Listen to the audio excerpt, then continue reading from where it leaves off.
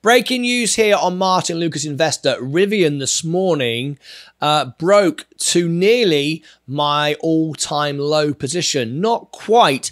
I didn't manage to get it. I was trying to buy. I've got an all-time low. I've got a buy order at $26 and to buy more at 26. I've always said since the very, very beginning, and please check all my Rivian videos, that Rivian is a $30 stock. So I'm happy to own it here, and I think it's one for the future. However, I would like to buy some more. So this morning it got pretty close. It went down as low as, let's have a look at it, 28.11, I think it was. Maybe a little bit less than that, 28, scrolling there. 28, round about the 28. I got a buy all at 26, but it's popped back up again.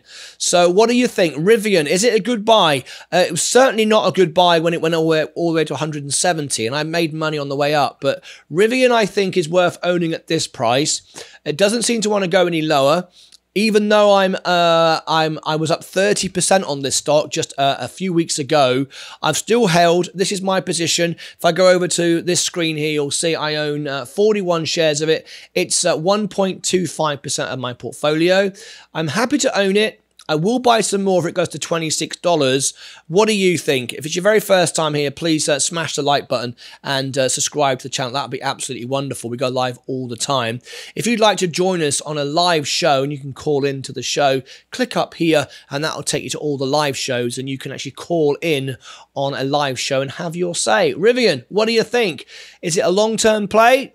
I love what Amazon are doing with Rivian. I've seen Rivian vans. If you've seen a Rivian van, take a picture, go below and find our Discord channel and send it in.